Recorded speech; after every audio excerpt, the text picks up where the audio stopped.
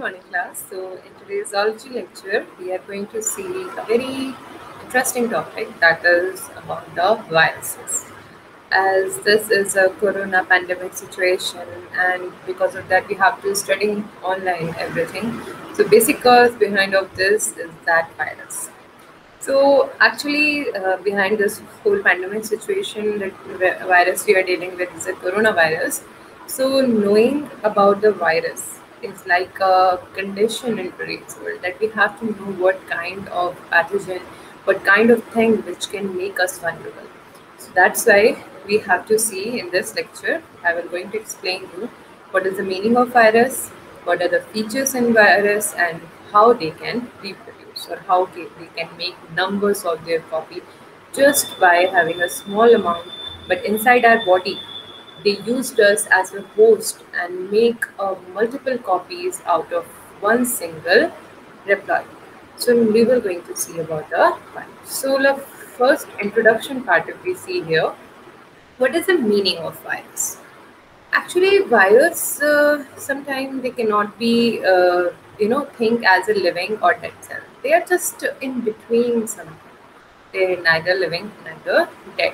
So, or you can say if we wanted to put them in what kind of form they are present, like are they living form or are they dead form or non-living.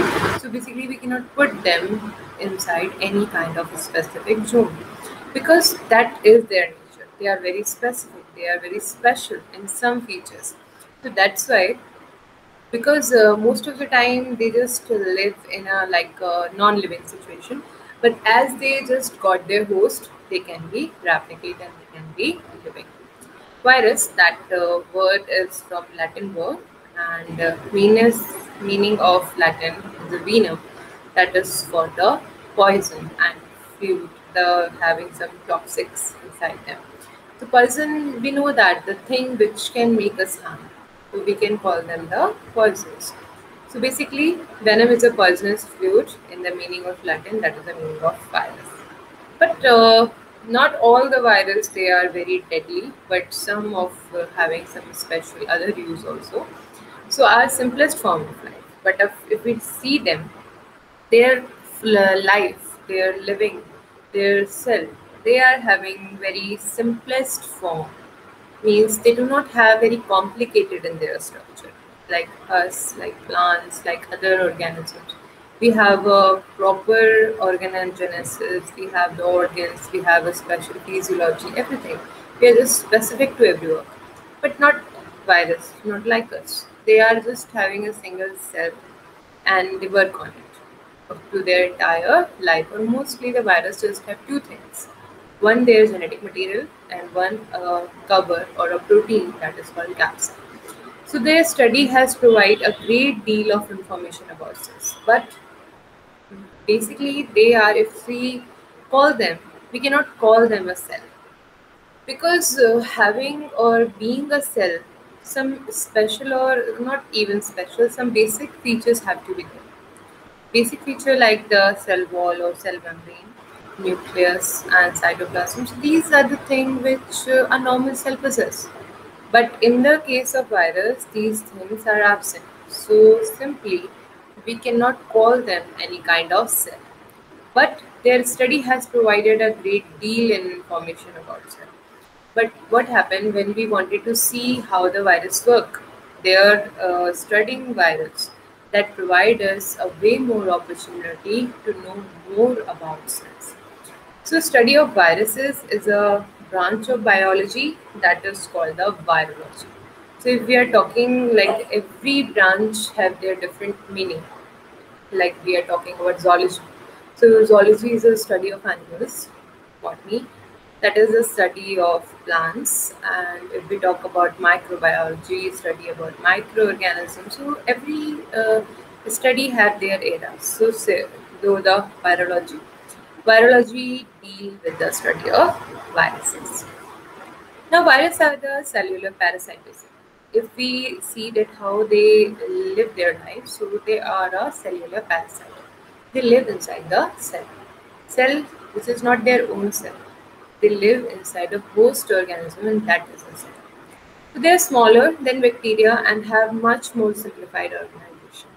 So basically, we see their size. So bacteria are very small. Even you cannot see the bacteria by your naked eyes. And if we talk about the virus, they are more small as even comparison to the bacteria. Viruses are very tiny aperture. They can be, pass through any layer which can stop the bacteria, but they cannot even stop the virus. And this is why virus has been identified. Now we will going to see the nature of the virus. How or what are the important characteristics of the virus? So viruses are infective microorganisms. That is the first very important information about the virus, that they can cause infection. Infection which can be led to any kind of disease inside our body.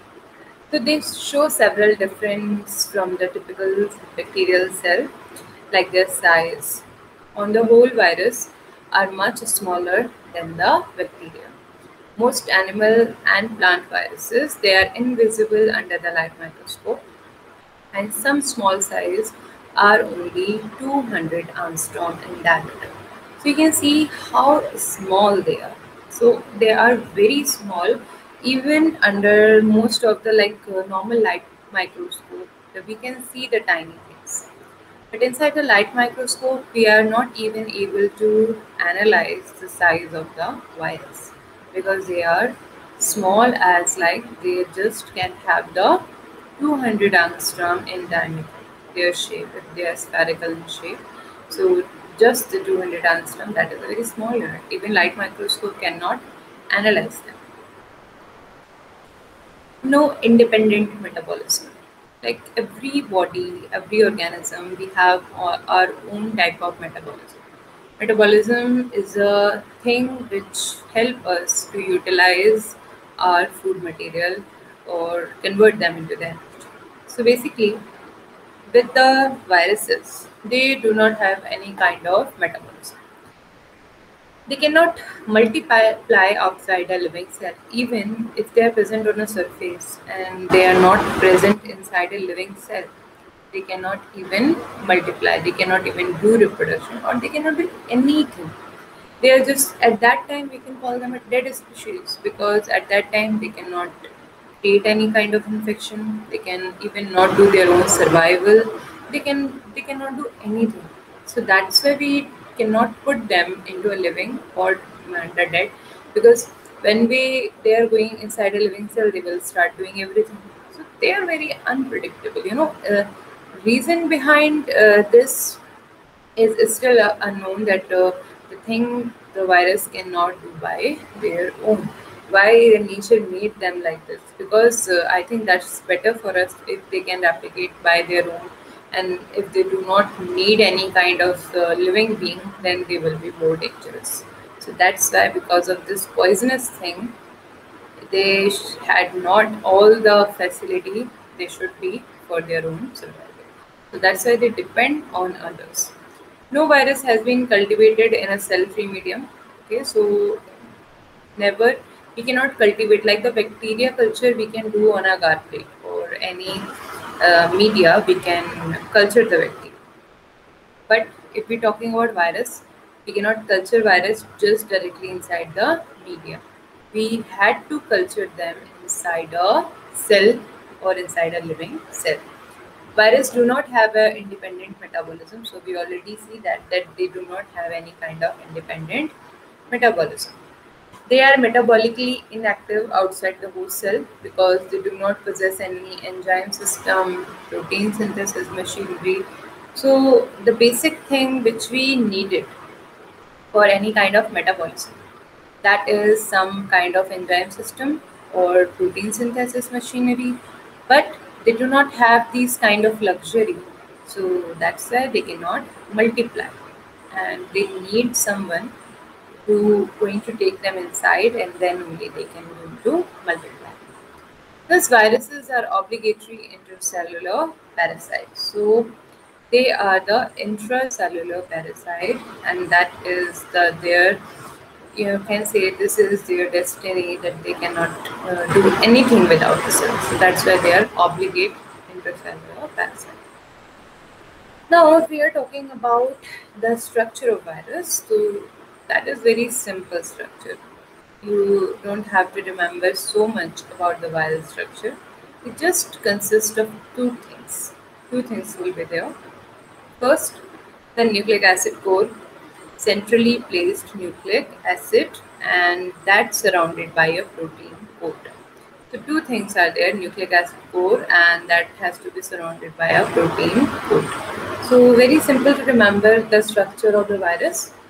In this respect, they differ from typical cell, which are made up of protein, carbohydrates, lipid, nucleic acid. So by seeing their structure, by seeing their organization, we can easily say that they are way more different from the normal cell. Because normal cell made up of the protein, carbohydrate, lipid, nucleic acid, and they do not made up of these things. Myxovirus, they have a membranous envelope consisting of proteins, carbohydrate, lipid, outside the usual protein coat, but this envelope is derived from the host cell. So some the virus which are called myxovirus, they have the membranous envelope. And how they got this membranous envelope? They got it from the host cell. This is not their own. They cannot synthesize it by own. They got it from the host cell. Absence of cellular structure. So viruses do not have any cytoplasm and the cytoplasmic organelle like mitochondria, Golgi, ribosome, lysosome. So basically, any if they do not have cytoplasm, how will they are going to have cellular or cytoplasmic organelles? So they do not have any kind of cytoplasmic organelles like the normal cell have mitochondria, Golgi complexes, ribosomes, lysosomes. They are absent inside the normal viral structure. Also, they do not have a limiting cell membrane. Cell membrane is like a crucial structure inside the cell. Because if you don't have much inside the cytoplasm, but still you have the cell membrane to cover your cell, to give you a shape. But in the viral structure, we do not even have a membrane. So that's why the complete cellular structure is absent. Not even the fundamental things are present here. Nucleic acid, that is the thing is that is present inside the virus. So virus usually have only one nucleic acid. Okay, so they do not have both the kind of nucleic acid like RNA and DNA. They either can be DNA, so they just have only DNA, or they can be have just the RNA. Typical cell have both DNA and RNA. What happened in the normal cellular structure, we will be having both the things like we will be having DNA. In addition, we are going to have RNA also. But here in the viruses, they have to choose which one they got. Not to choose, they got in the heretical structure. Either it can be RNA or DNA. Ross sarcoma virus, RSV, producing certain cancer, is the only virus having both DNA and RNA. But always there is exception, and the exception is here, that is RSV. So just remember this exception because it is only single one. So sometime most in the thing that question can be asked RSV virus. So people get confused because they know normal is a study of the virus say that they can either have the DNA or RNA. In that case, if the multiple choice question have this RSV and they are asking about the both the thing of DNA or RNA, most of the people going to deny it. But you have to remember this is a one single. Normally, you can say this is a one single exception in the case of presence of both the kind of DNA and RNA. Now, crystallization. So, many of the smaller viruses can be crystallized. So, crystallization means we can make it up in a form of crystal. So, yes, many of the smaller viruses, they can be crystallized and thus behave like chemicals. So, when we do the crystallization of the virus, they can behave like the chemicals. We can use it, we can store it, we can Like chemicals, what chemicals do? Just change someone's chemical nature. So, saying the after crystallizing the viruses, we can make them to do something like that. Viruses do not have the power of growth and division. So we know that outside a living host, they don't have any kind of power for the growth and division. The genetic material of virus we produce only in a host cell. Look, everything, even it is for application, even for any work inside anything, they need energy to do that. If the virus do not get the energy, so they will never going to reproduce. And their basic structure does not have a luxury to produce energy, or you can say they are not enough to produce the energy material, and they do not have anything which can suck up the energy. So that's why only inside the host cell. Host cell is like a powerhouse to them. Like in a cell, mitochondria is a powerhouse giving ATPs. For viruses, a cell is working like the powerhouse. They are going to give them the all the thing which is required for the replication, because also cell is replicating. And how the cell is replicating? By having their own kind of materials inside them. So the same material now going to help the virus for making the replication or growing them. Thus, virus do not show all the characteristic of typical living organism. They, however, possess two fundamental characteristic of living system. So basically, in if we see the overall characteristic of the virus, so they do not show any kind of fundamental characteristic of a living system. What they show, just the two characteristic. One is a nucleic acid as their genetic material, and second one is a little protein that is associated with that capsomere. So the nucleic acid contain all the instruction for the structure and function of the virus. So basically, this genetic material that present is there. That is a key for them for having all the information about their structure and their function. If they are still very small, they cannot do anything their own. But in the host cell, they have going to have attain a structure also, and they can also going to do the functions. So for knowing their structure and function, what the thing we can analyze? We can analyze their genetic material. By seeing their genetic material, we can going to be able to analyze what kind of virus it is. So they can produce themselves even if only by using the host cell synthesis machinery.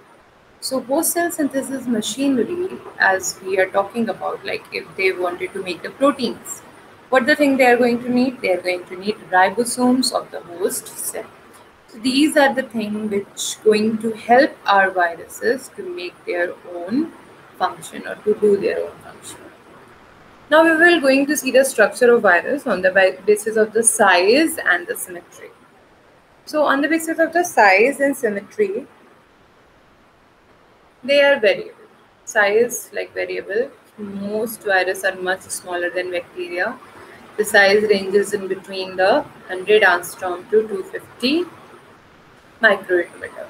So that is very small size for a virus. So some viruses are larger than bacteria, but some exceptions always present. So some viruses, they are larger than the bacteria, like the example is the Pisticus virus. This Pisticus virus is 0.75 mu in their diameter. So that's why they have a little more, hope for having the larger size, but that is rare. Not most of the virus, they are small and small even in comparison to the bacteria. Now, if we are talking about the symmetries, virus occurs in three main shapes, okay, on the basis of their symmetry: spherical, cubical, or polyhedral. In the spherical, we will be having the cubical or polyhedral. Second one is a helical, cylindrical or rod-like. Helical will be like cylinder or rod-like. Third one is complex. In this, we are going to have a complex structure. Sometimes they can be the combination of spherical and helical. So the cubical virus may be tetrahedral. So if we talk about the spherical, and in the spherical, if we talk about the cubical, they can be the tetrahedral. Tetrahedral means four faces. To the dodecahedral, to the 12 faces. The minimum faces that has to be present in the cubical, that is the four faces, and the maximum that can be the 12 faces. Or isohedral, and that is rare, but it can be isohedral, that is having the 20 faces. So you can say they are having a lot of faces, and these faces also plays an important role what function they are going to do inside the host cell. The herpes virus is dodecahedral. Dodecahedral means they are having the 12 faces. The tobacco mosaic virus and the bacteriophage are respectively helical and complex. So basically tobacco mosaic TMV, that is helical in shape. Okay, so that is like a literal cylindrical and rod-like. But the bacteriophage, they are complex. So as we talking the complex, that can be the combination of both. There are some examples of all the shapes: spherical, pill X174, herpes virus, Tipula virus, polyoma virus. They are the type of the spherical viruses. Helical, here we can see tobacco mosaic virus, influenza virus, mumps virus. They can be come into the helical. Compound, vaccine virus, ORF virus, vesicular stomatitis virus, and also the bacteriophage. They come under the complex virus. So these are the type, or these are the things which we can got on a different structural analysis. You can see the shape here. This is a herpes virus. Okay, you can see how many faces they have. 1, 2, 3, 4, 5, 6, 7, 8, 9, 10, 11, 12, 12 faces. That is a lot. Tipula virus, polyoma virus. So these are the kind of the spherical viruses. And this is our tobacco mosaic virus, and that is like the helical, rod-like or cylinder-like. TMB also you can see here. Okay, so TMB is like, this is a enlarged version, but if you see TMB inside the microscope, so we can going to have this kind of a structure, that is a long elongated rod-like structure. Vaccina also, Viscala stomata, and bacteriophage, they come under the complex kind of viruses. Okay, next we will be going to see morphology. So morphology, if we are talking about here, so morphology, a virus is a pore of nucleic acid, DNA or RNA. So basically they can be having the DNA or they can be having the RNA. That depend on the morphology, and that will be surrounded by a protein shell. So this is a normal structure.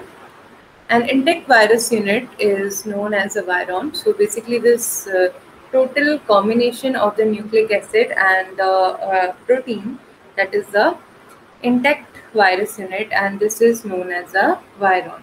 So the protein coat, which is covering this nucleic content, that is called the capsid. And the capsid is composed of number of the subunit of a particular shape, and these subunit are known as capsule. So basically this protein which is covering the nucleic acid, if it is present in a single unit, we can going to call them the capsule. But if they are composed of the subunits and total, these subunits are known as the capsule, in which, or they are the building blocks of the capsid. Total protein coat, capsid, and which is going to make the capsid, that is called the capsomere. The capsid protect the nucleic acid against the action of nuclease enzyme, and some proteins of a capsid help in binding the virus to the surface of host cell. So what is the function of the capsid? If we see here, capsid protect the nucleic acid first against the action of nuclease enzyme. So nuclease enzyme basically do the function for the breakdown. So that's why this thing can be stopped by having the capsid. Some protein of the capsid help in binding the virus to the surface of the host cell.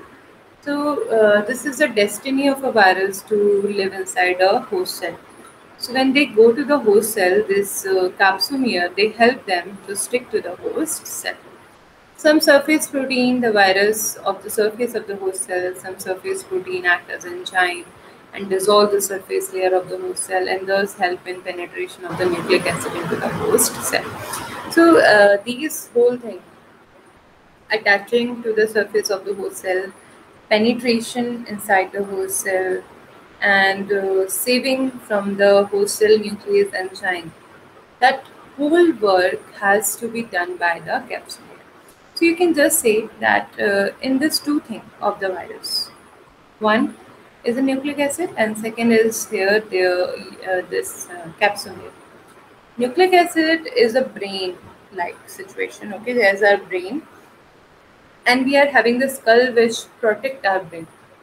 So basically, this is the same structure like that. That viron, their nucleus, that genetic material that is a form of information, and the capsomere are the protective zone. This the structure you can see here. Inside this is a nucleic acid core, and these are the capsomere. They present surrounded the nucleic acid core. Now, what is the economic importance of the virus? So, economic importance, if we say here, so viruses are used in preparation of sera and vaccine to be used against diseases like TBs and polio. So, the major function of their economic importance is that they can be used to fight the disease in the form of vaccines. Multiplication of virus in bacterial cell is also utilized in the production of antibiotics. So also when we culture the viruses inside the bacterial cell, we can also use them for the production of antibiotics. Due to simplicity of the structure and rapid multiplication, they are widely used in research. So actually they are very simple and they can replicate very fast. So if we wanted to do some research and see the immediate effects, we can use the viruses because they are having a very simplest structure and very high rate of their replication. So in the field of molecular biology, medicine and genetic engineering, we can use the virus at a very high rate because they are easy to handle in the labs. Virus may be used by human in eradicating the harmful pest insect and to control the population of organism. They are used as a form of biological control. Like around all the bacteria, they are not good. Some also have some pathogenicity inside them. So basically, to save us from those bacteria, viruses can help us too. Viruses, some of the viruses which can kill bacteria, which can eat bacteria, like the bacteriophage, they can be used in a form of biological control. Virus cause dreadful disease in a crop plant, domesticated animals, and man. So they can even causes so many diseases. Not only in humans, they can be introduced disease in the crops, plant, animals, and man. Bacteriophage attack the nitrogen-fixing bacteria of soil and are responsible for reducing fertility of the soil. So, not the thing which we studied up till now about the viruses, that was a type of application, but not always they are so applicable. Sometimes they can, sometimes not. Most of the time they can cause diseases and bad things to us. Like in they by attacking the nitrogen fixation bacteria, what they are doing, they are reducing the fertility of soil. This is a next portion we are going to see. We will be see it briefly in this lecture because in the next lecture we will be going to see it in much elaborated form. So the reproduction, if we see here, that is a replication cycle. So bacteriophages exhibit two type of replication cycles: virulent or lactic cycle and temperate or lysogenic cycle. So these are the two cycles which are responsible for the reproduction and replication inside the virus. You can see it in a diagrammatic form. It's a heterozygous life cycle. Like this is a E. coli. Actually, E. coli is used here. E. coli is a bac cell, it's a bacterial cell, and it is used here for replicating the viruses. So, in the lytic cycle and lysogenic cycle, one cycle is just for making the attachment. Here you can see this lysogenic cycle.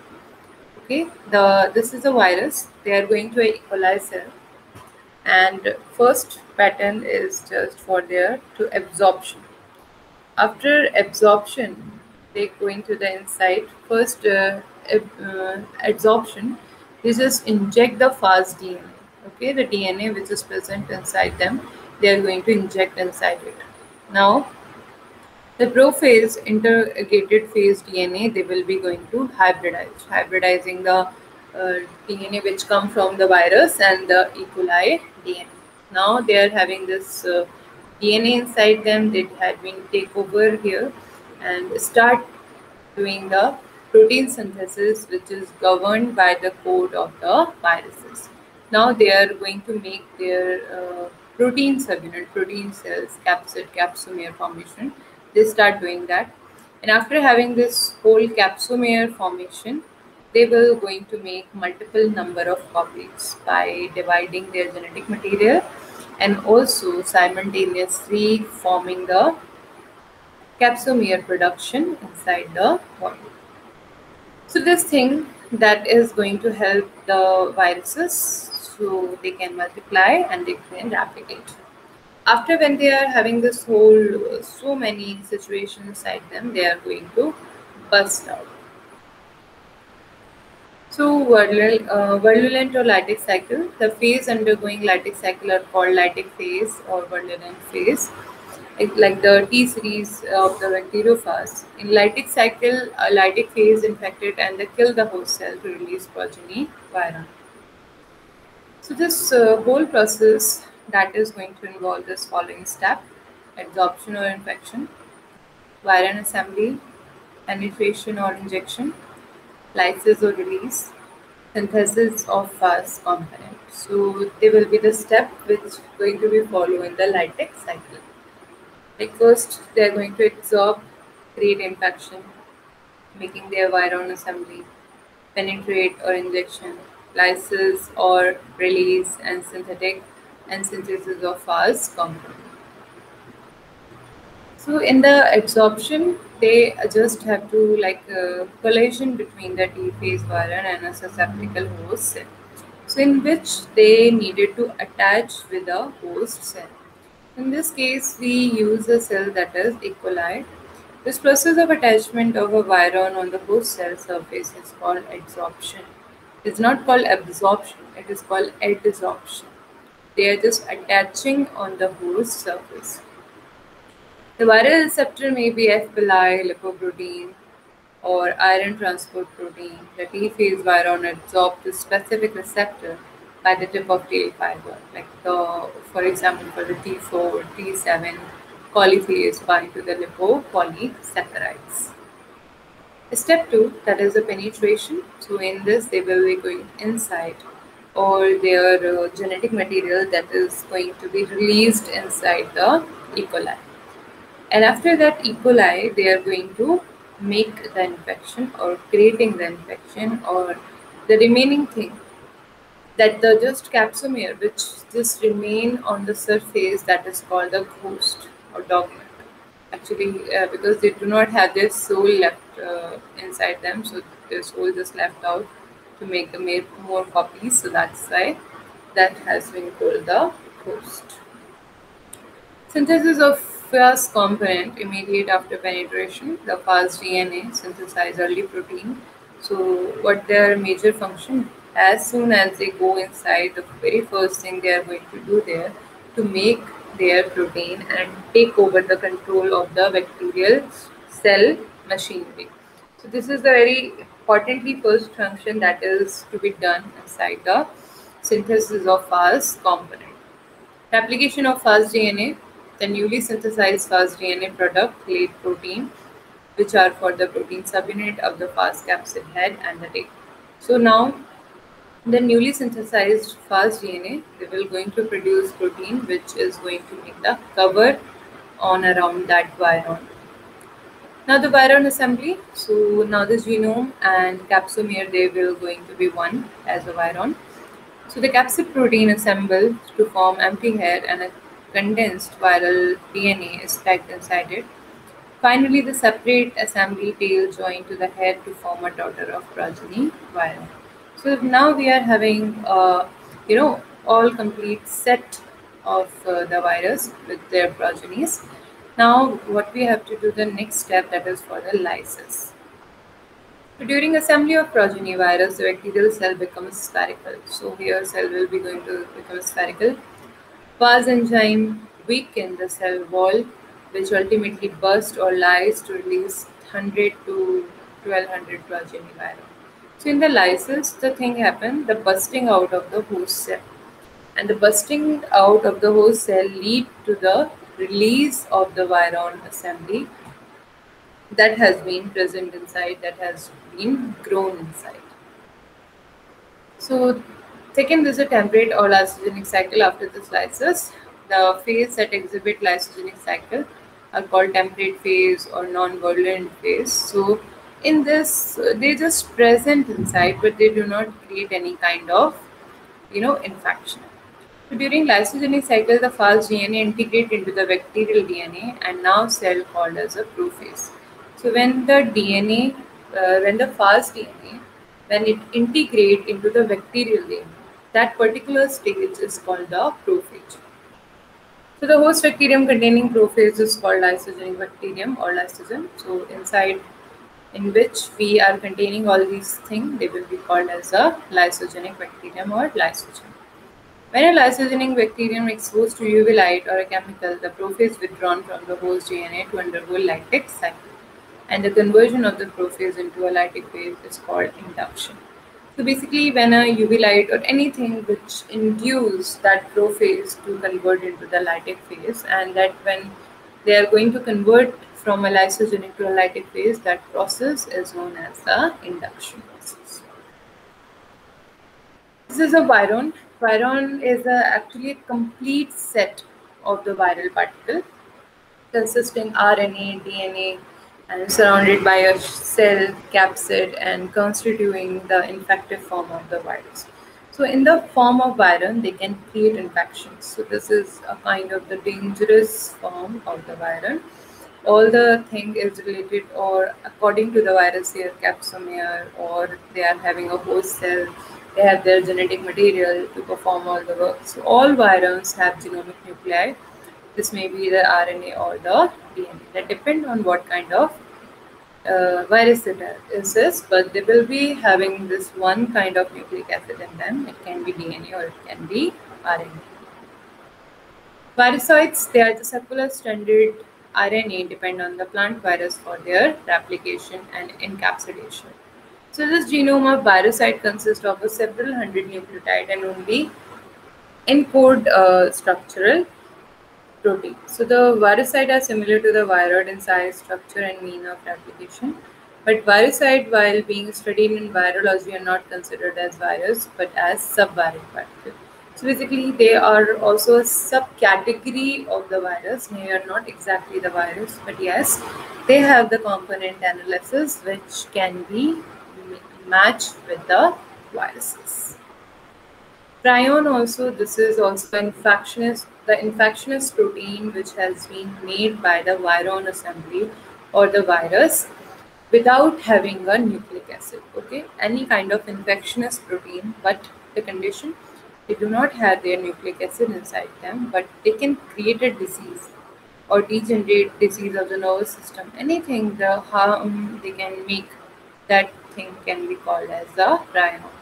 So prion are said to be the border zone between the non-living and living things because they have no need of metabolize or capacity to reproduce, but they are capable of replication with the body of a human or some mammals.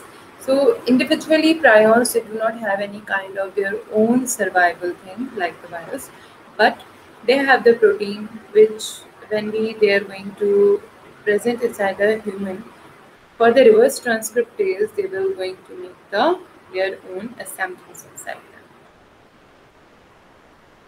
Thyroid we already studied. So thyroids basically they're believed to cause disease by interfering in the host cell gene regulation, and they are destructive to many important commercial plants like the potato, coca, chrysanthemum. So actually they are the diseasing agent inside the plant body. So that's why they are not good for most of the plants and they can cause disease inside the plant. So this is all about the virus, how they can reproduce, what are their structure, what are their important features, and how they can produce inside the lysogenic and lytic cycle. But still you have some confusion, you can go through these references and clear your doubts and even ask me if you have any confusion. Okay, that's all for today. Thank you, class.